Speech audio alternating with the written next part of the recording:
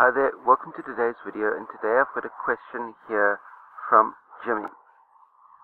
And Jimmy's asking the following: this weekend I'm running a 30-mile race in the mountains of Vermont. Jimmy, that sounds like an awesome part of the world to be doing a race. All the best. I hope it turns out superbly for you. And Jimmy's question is that the race should be taking him around 14 hours or so. And his question is, what does he bring for food if he has to carry everything himself or simply do without? Jimmy, especially if you're looking at a 14-hour race, I know everybody out there is going to be shouting salt capsules, they're going to be shouting gels, they're going to be shouting sports bars, they're going to be talking about energy drinks to mix into your water, everything like that. Yes, those things are important, your bars and then also your gels, especially into the latter half of the race when you are getting really fatigued and you're needing something that is super fast digested. You need, especially when it comes to the gels, you're looking at sugars that are digested quickly, absorbed quickly, and just give you that little bit of a lift, especially over your final, say, 2, maybe 3 hours or so. But stacked into the early half of the race, carry as much real food with you as you possibly can. And by real food, I'm talking jacket potatoes, I'm talking dates, I'm talking bananas, anything that involves real food that you chew and swallow.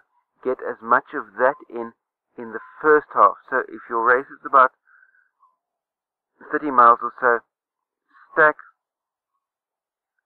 all of the real food that you can into the first half, and then as you move into the second half, mix up real food with your energy bars and energy gels to a certain extent, but real food into the first half, because if you just go gels from the word go, take it from me, somebody that's been there, is by the time you've gone 10 hours on gels, it's going to feel like you can't look another gel in the face at all, and it feels like you won't be able to stomach another gel. And if you get into that phase, then it's very likely that you'll be cutting back on your nutrition during the final part of the race, when you need all of those, really need those gel pick-me-ups to carry you through to the finish line.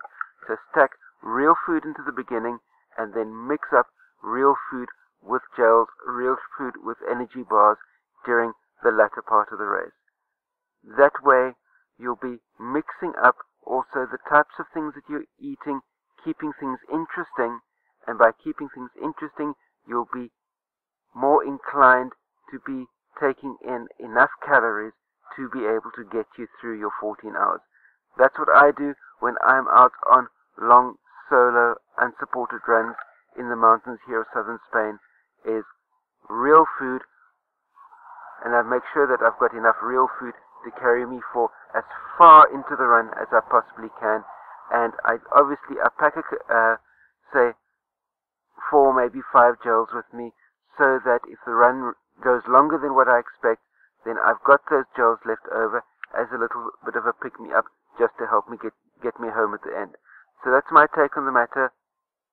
Share this out amongst all of your running friends.